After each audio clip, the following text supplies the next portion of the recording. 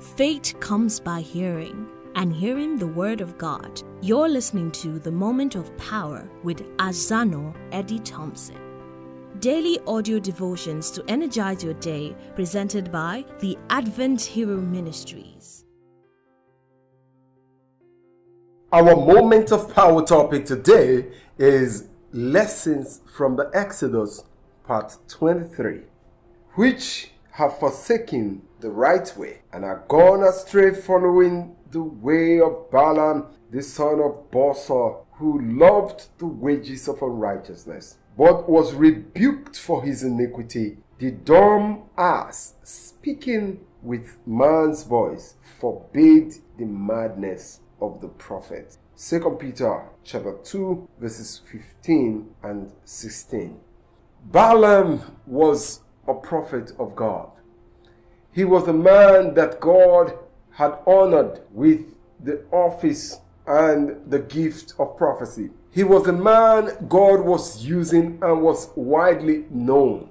As at this time, the children of Israel were coming out of Egypt and they were traveling to the promised land. And because of the way God delivered them from Egypt and opened the Red Sea for them to pass and all the nations they have defeated, Balak, the king of the Midianites, decided to go and call Balaam to come and curse the people of God. And when the messengers arrived and told him what they want him to come and do, he did the right thing by saying he wanted to go and pray. And then he spoke to God, but the answer of God to him was that he shouldn't go because those people were his people, were the people of God, and they could not be cursed and they should not be cursed. In spite of a clear answer of God, Balaam went to the people and told them that his God said he shouldn't go. And then when they promised him money and gold and all of those kind of things, he came back again and spoke with God.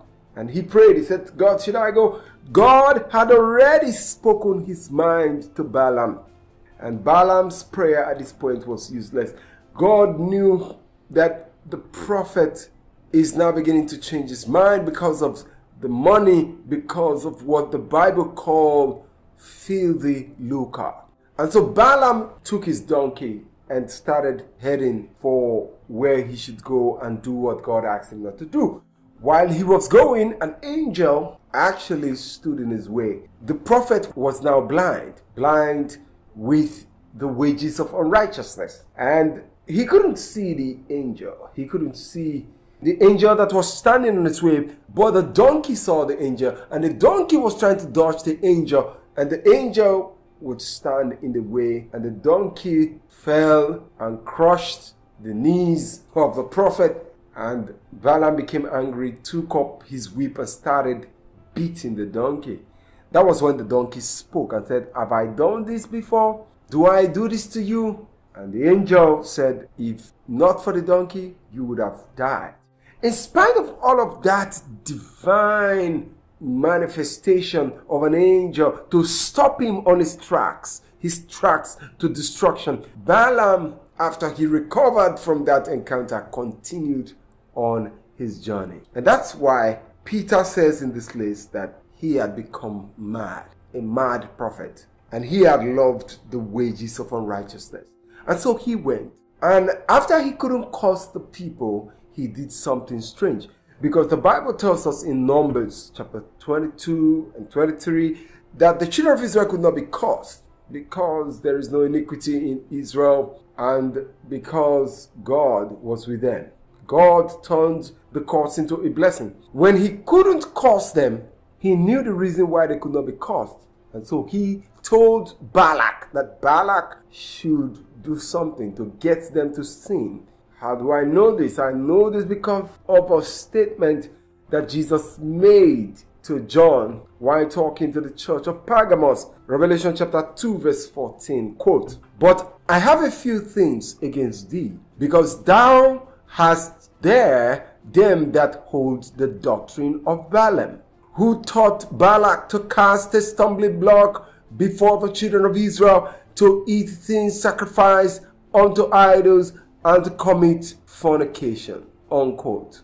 So Balaam was the one that told Balak to lure the children of Israel to sin. He sent some Midianitish women into the camp of the Israelites who acted friendly at first and were able to lure the men of Israel to the plain of Shittim where they went to worship Baal Peor.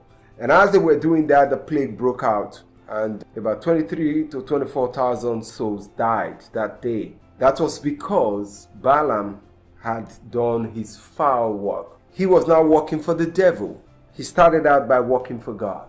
We need to pray today that we will not be like Balaam, because temptation is going to come our way, one way or the other. In your office, bribe is going to come, money that should be given to the poor, money that should be used to develop this school, money that should be used to build roads and all of that. Somebody's going to say that this money should be shared. And will you love the wages of unrighteousness than the development of a country, of a state? Are you part of those who would not build the roads and they are actually spending on themselves blood money?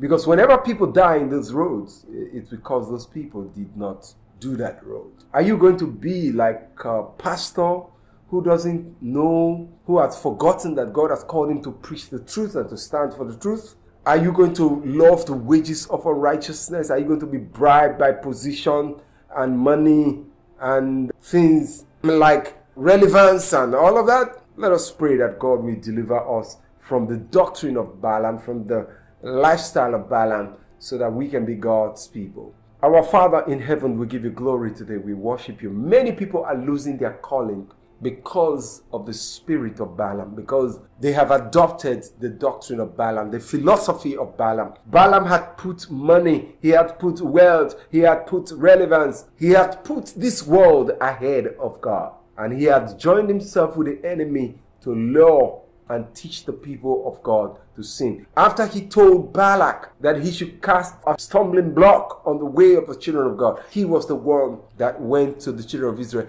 and persuaded them that they could go and worship with the Midianites, which caused destruction, which eventually also caused the death of Balaam, who died in the battle between the Israelites and the Midianites. Lord, help us today and bless us. Help us not to end up in ruin because of the love of money. Help us to be faithful to our calling, even as a church and as your children. In Jesus' name we pray. Amen.